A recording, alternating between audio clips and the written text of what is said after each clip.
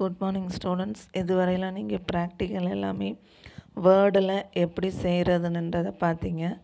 இனி இந்த ப்ராக்டிக்கலில் இருந்து எக்ஸலில் எப்படி பண்ணணுன்றதை பற்றி பார்ப்போம்.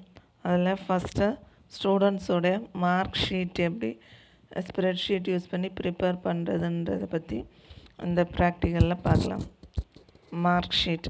Aim to prepare a mark sheet using spread sheet. Procedure: click Start All Programs, MS Office 2007, MS Excel 2007. Enter the column heading: register number, name, Tamil, English, max, C, EVS, total, average, rank. Enter the data. To calculate the total, type equal to sum of C2 colon G2. To calculate the average, type equal to sum of H2 divided by 5. To calculate the rank, type equal to rank of I2, $I$2 colon $I$5 of. Save the worksheet. இப்போது இந்த 6th practical எக்ஸலில் எப்படி work பண்ணணும்னு பார்ப்போம்.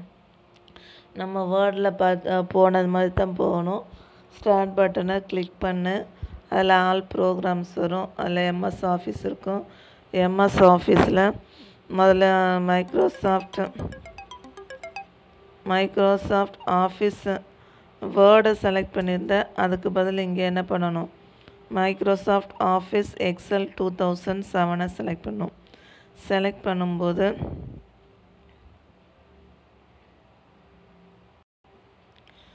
பண்ணும்போது உனக்கு இப்படி பிளாங்கான plain screen வரும்.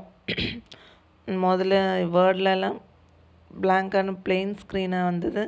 இங்கே எக்ஸலில் ஒவ்வொன்றும் ரோஸ் அண்ட் காலம் வைஸாக இன்ஃபர்மேஷன் டிஸ்பிளே ஆகும். இங்கே எக்ஸலோடைய அட்வான்டேஜ் என்னென்னா, இங்கே ஃபார்முலா கேல்குலேட் பண்ணுறதுக்கு எக்ஸல் யூஸ் பண்ணுறோம். இப்போ இந்த ப்ராக்டிக்கலில் ஒரே ஒரு இடத்துல மட்டும் என்ன பண்ணுவீங்க, ஃபார்முலா அப்ளை பண்ணுவீங்க. அதை கிளிக் பண்ணி ட்ராக் பண்ணி எல்லா இடத்துக்கும் யூஸ் பண்ணிக்க முடியும். இங்கே ஸ்டூடெண்ட்ஸோட மார்க் ஷீட்டு ப்ரிப்பேர் பண்ணுறதுக்கு எக்ஸலில் என்ன பண்ணுறோன்னா, ஃபஸ்ட் என்ன பண்ணுறேன், ரெஜிஸ்டர் நம்பர், ஒரு 10 ஸ்டூடெண்ட்டோடைய ரெஜிஸ்டர் நம்பரை டைப் பண்ணுறேன். அடுத்த 10 ஸ்டூடெண்ட்டோடைய நேமை டைப் பண்ணிக்குவோம். டைப் பண்ணிவிட்டு Tamil, English, maths, C, EVS இந்த 5 சப்ஜெக்ட்டுக்கும் சும்மா மார்க்கை என்டர் பண்ணிவிடு.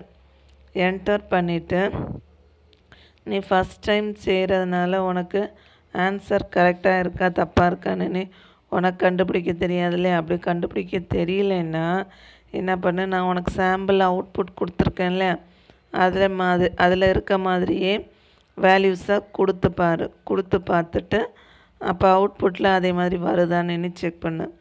அப்புறம் செக் பண்ணி பார்த்துட்டு வேறு ஏதாவது வேல்யூஸையும் கொடுத்தும் ட்ரை பண்ணி பாரு.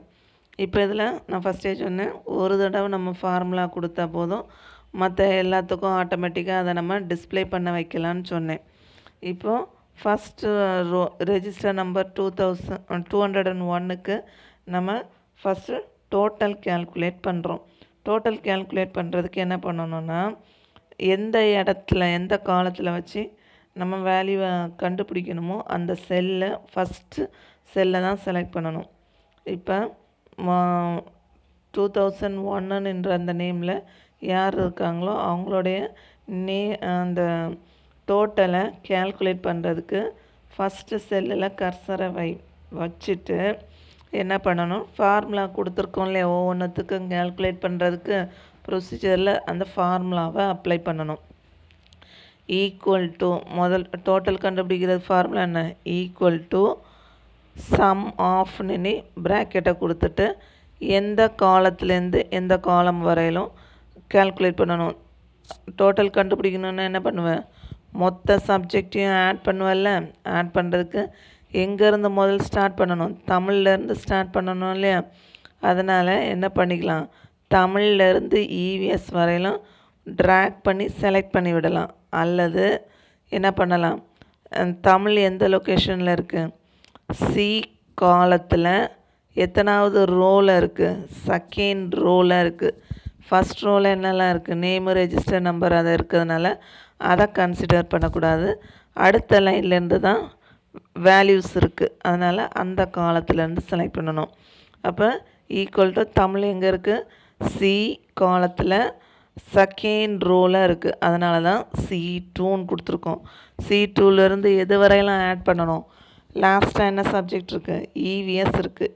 இவிஎஸ் எந்த காலத்தில் இருக்குது, ஜி காலத்தில் செகண்ட் ரோவில் இருக்குது, அதனால் C2 காலன் G2ன்னு எண்ணி கொடுக்கணும். புரிஞ்சது இல்லையா? ஃபார்முலா அப்ளை பண்ணுறதுக்கு 2 ஸ்டெப் யூஸ் பண்ணலாம். ஒன்று, ப்ரொசீஜரில் கொடுத்துருக்கத அப்படியே டைப் பண்ணிக்கலாம். இல்லைன்னா என்ன பண்ணணும், ஈக்குவல் டு சம் ஆஃப்னு கொடுத்து எதுலேருந்து எது வரையிலும் வேணுன்றதை நீ செலக்ட் பண்ணிக்கலாம். இதில் ஃபார்முலா கேல்குலேட் பண்ணுறதுக்கு எந்த காலம் எந்த ரோலேருந்து ஸ்டார்ட் பண்ணணும் ஃபினிஷ் பண்ணணுன்றதை டிசைட் பண்ணணும். செலக்ட் பண்ணும்போது அந்த ஹெட்டிங்கை செலக்ட் பண்ணக்கூடாது.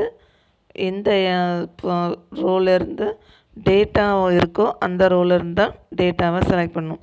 இப்படி நீ டைப் பண்ணி முடித்த பிறகு அடுத்த நெக்ஸ்ட் ஸ்டெப் என்ன பண்ணணும்னா, என்டர் அடிப்பேன்ல, ஃபார்முலா டைப் பண்ணி முடிச்சுட்டு என்டர் அடிப்பேன். என்டர் அடிக்கும்போது உனக்கு மொதல் செல் 201ன்ற அந்த ரெஜிஸ்டர் நம்பரில் இப்படி வேல்யூ வந்து டிஸ்பிளே ஆகும். மொத்தத்தையும் ஆட் பண்ணி டிஸ்பிளே ஆகும். அடுத்து நீ அதை என்ன பண்ணணுன்னா, அந்த பிளாக் கலரில் அந்த ஃபஸ்ட்டு செல்லில் டோட்டல் வந்திருக்கு இல்லையா, அந்த லாஸ்ட்டில் கார்னரில் ஆவரேஜும் டோட்டலையும் செப்பரேட் பண்ணுறதுக்கு அந்த லைன் இருக்கு இல்லையா, அது பக்கத்தில் வச்சு நீ மவுஸ் பாயிண்டரை கொண்டு போகும்போது டார்க்கான ப்ளஸ் சிம்பல் வரும். ப்ளஸ் சிம்பல் வந்ததும் அதை என்ன பண்ணணும், அப்படியே ட்ராக் பண்ணணும், அப்படியே பிடிச்சி இழுக்கணும். எந்த காலம் வரையிலும் உனக்கு வேணுமோ அது வரையிலும் செலக்ட் பண்ணணும்.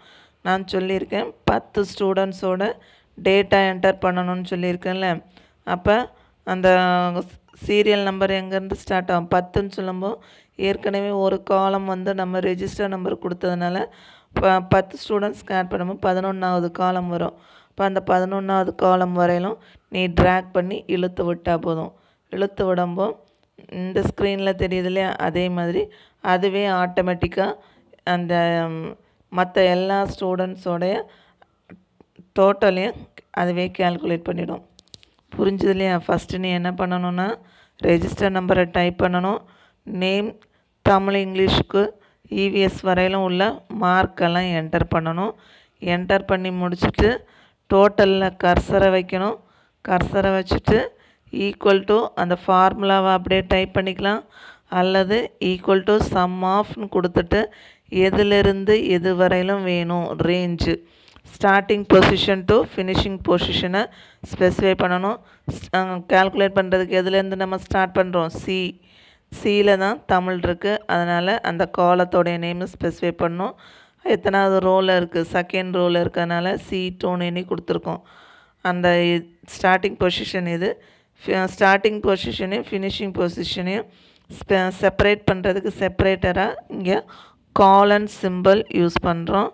அடுத்து முடிக்க வேண்டியதை எது வரையிலும் கேல்குலேட் பண்ணணும், ஜி காலத்தில் செகண்ட் ரோவில் கேல்குலேட் பண்ணணும். அதனால் சம் ஆஃப் C2 காலன் G2ன்னு எண்ணி கொடுத்து என்டர் அடித்தோடனே எந்த காலத்தில் நம்ம ஃபார்முலா அப்ளை பண்ணமோ அந்த காலத்தில் ஆட்டோமேட்டிக்காக ஆன்சர் வரும். ஆன்சர் வந்த பிறகு முதல்ல நம்ம பார்த்த மாதிரி டார்க்கான செல் இருக்கும். அது பக்கத்தில் லாஸ்ட்டில் அந்த டோட்டலுக்கும் ஆவரேஜுக்கும் செப்பரேட் பண்ணுற அந்த லைனுக்கு இடையில அந்த கர்சரை வச்சுட்டு நீ ட்ராக் பண்ணால் போதும். எத்தனை காலம் வரையிலும் வேணுமோ அத்தனை காலம் வரையிலும் என்ன பண்ணிக்கலாம், அந்த டோட்டலை அதுவே கேல்குலேட் பண்ணும். ஒரு தடவை நம்ம ஃபார்முலா அப்ளை பண்ணிட்டா போதும், அடுத்து ஃபுல்லாக நம்ம ட்ராக் அண்ட் ட்ராப் பண்ணிக்கிட்டா போதும். இதே மாதிரி எத்தனை நம்பர் ஆஃப் ஸ்டூடெண்ட்ஸோட டோட்டல் ஆவரேஜ் வேணுனாலும் கேல்குலேட் பண்ணிக்கலாம். இனி அடுத்து இப்போ டோட்டல் நம்ம பார்த்தாச்சு. அடுத்து ஆவரேஜ் எப்படி கேல்குலேட் பண்ணுவோம்? நம்ம மொத்தம் மார்க் வாங்கியிருக்கிற டோட்டல் டிவைடட் பை எத்தனை சப்ஜெக்ட்னு சப்ஜெக்ட்னு தானே கேல்குலேட் பண்ணுவோம். அதே மாதிரி என்ன பண்ணுவோம், நெக்ஸ்ட்டு ஆவரேஜ் எந்த காலத்தில் இருக்குது? ஐ காலத்தில் இருக்குது. டோட்டல் வந்து ஹெச் காலமில் இருக்குது. இனி ஆவரேஜுக்குள்ளே அந்த ஃபார்முலாவை கேல்குலேட் பண்ணுவோம். ஆவரேஜை கேல்குலேட் பண்ணுறதுக்கு முதல்ல பார்த்த மாதிரி ஆவரேஜ் காலத்தை செலக்ட் பண்ணிக்கோ. அதில் கர்சரை வச்சுட்டு என்ன பண்ணோம், ஃபார்முலாவை டைப் பண்ணோம். ஈக்குவல் டு சம் ஆஃப்னு டைப் பண்ணிவிட்டு அந்த டோட்டல் எத்தனாவது ரோ காலத்தில் இருக்குது? ஹெச் காலத்தில் இருக்குது. அதனால் ஹெச்சை டைப் பண்ணும். அல்லது கர்சரை வச்சு நீ டோட்டலை செலக்ட் பண்ணிட்டே போதும், அதுவே ஆட்டோமேட்டிக்காக H2 டிஸ்பிளே ஆகும். அடுத்து நீ டிவிஷன் சிம்பிள் ஸ்லாஷ் கொடுத்து 5 கொடுத்து ப்ராக்கெட்டை ஃபினிஷ் பண்ணிவிட்டு என்டர் அடித்தா போதும். முதல்ல பார்த்த மாதிரி முதல் காலத்தில் என்ன பண்ணுவோம், ஆன்சர் வந்து டிஸ்பிளே ஆகும். அதை முதல்ல பார்த்த மாதிரி ட்ராக் பண்ணி அந்த செலக்ட் பண்ணிவிட்டு இழுத்து எது வரையிலும் வேணுமோ அது வரையிலும் இழுத்து விட்டிங்கன்னா என்ன பண்ணும், ஆன்சர் வந்து அதில் டிஸ்பிளே ஆகும். அடுத்தது நம்ம ரேங்க் கால்குலேட் பண்ணுறோம். ரேங்க் கால்குலேட் பண்ணுறதுக்கு ஃபார்முலா அப்ளை பண்ணுறோம். ஃபார்முலாவில் என்ன பண்ணணும்னா ஃபஸ்ட்டு ரேங்க்கில் நீ கர்சரை வச்சுட்டு அதுக்கப்புறம் ஃபார்முலாவை டைப் பண்ணணும். இந்த ஃபார்முலாவில் நீ காணாமல் தான் படிக்கணும். இந்த ஃபார்முலா வந்து ஈக்குவல் டு ரேஞ்ச் ஆஃப் அந்த ரேங்க்கு கால்குலேட் பண்ணுறோன்றத அந்த ரேங்க்குன்ற அந்த கீவேர்ட் ஸ்பெசிஃபை பண்ணும். ஈக்குவல் டு ரேங்க் ஆஃப்னு கொடுத்துட்டு எந்த காலத்துலேருந்து நம்ம ஸ்டார்ட் பண்ணணும், அந்த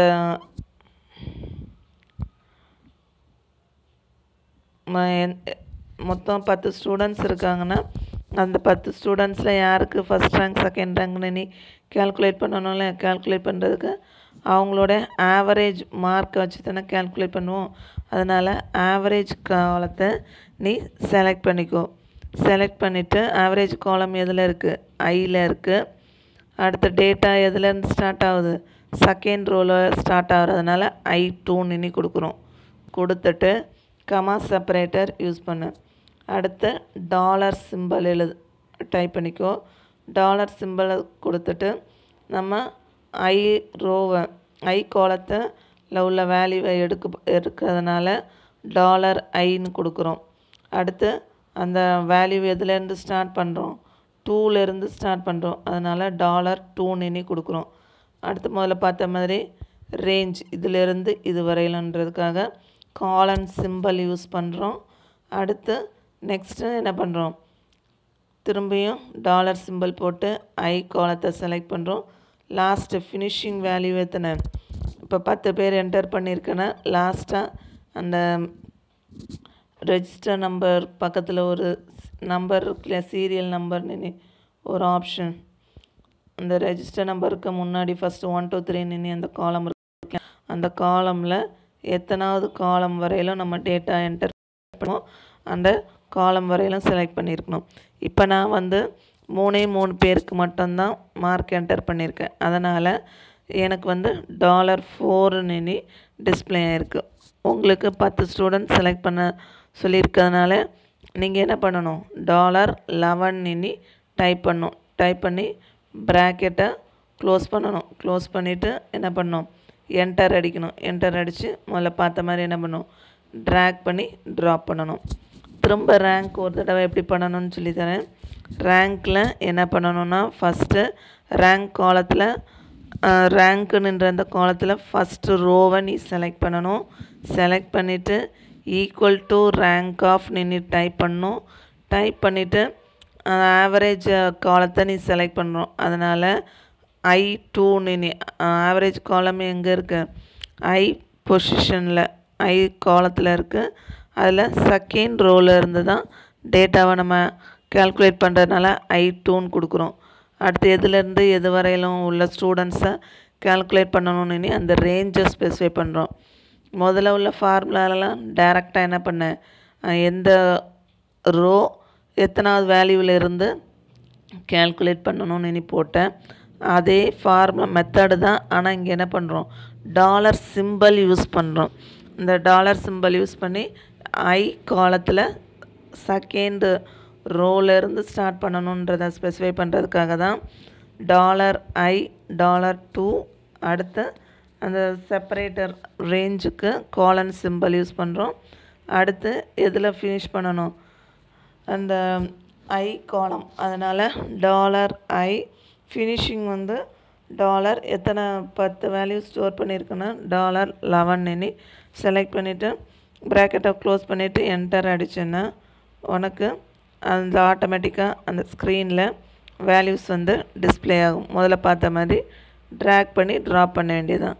இதே மாதிரி தான் இதை தொடர்ந்து அடுத்த ப்ராக்டிகல்ஸும் இருக்கும். ஒரு தடவை ஃபார்முலா அப்ளை பண்ணணும், அப்ளை பண்ணிவிட்டு அந்த என்டர் அடிக்கணும், என்டர் அடிச்சுட்டு பிளாக் கலர் கர்சர் வந்த உடனே அதை இழுத்து ட்ராக் பண்ணி ட்ராப் பண்ணிட்டா போதும். இழுத்துட்டு அப்படி நீ விட்டால் போதும். அதில் ஆட்டோமேட்டிக்காக ஒரு தடவை ஃபார்முலா அப்ளை பண்ணனா எல்லாத்துக்கும் அதுவே அப்ளை ஆகிடும்.